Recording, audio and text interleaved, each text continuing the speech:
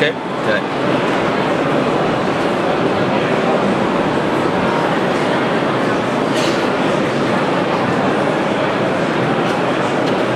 For some reason There, it's coming. It is. Sorry. The part numbers weren't showing, but Okay. Just you can just choose close program it. It does that every now and then. It's still there. The power meter's still there. I think the best part was when HD playback was introduced, and you should take a video of that. John, you're going to be in a lot of these videos because that one has glare. Oh, really? Constantly on there. I'll try to not make too many funny faces or drool or anything. Okay, so right out of the gate, you see the performance differences between the two, just running the Final Fantasy benchmark, right? So, yeah. Starting to hit that CPU, the Excel spreadsheet, which is not very interesting to look at.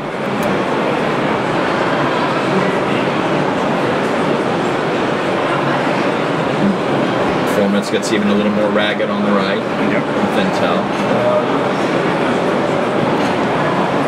And can we introduce the video playback? Okay.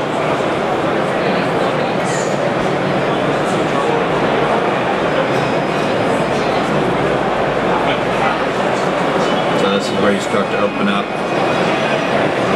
Big gap in the wattage. You'll need to do them here quickly a couple more times. Okay. We need to go. Okay.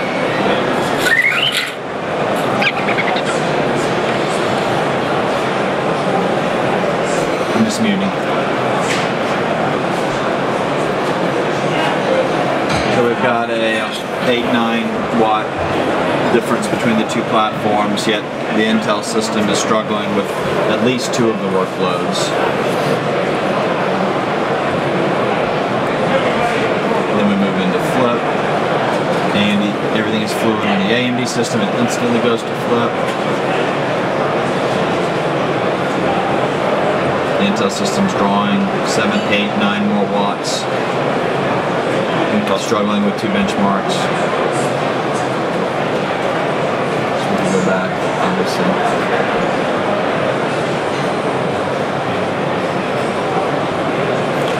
Хочу, что появится мой фантазия. So you can just continually see how much the AMD system, they're running through the same sequencing right now, how much faster the AMD system gets there.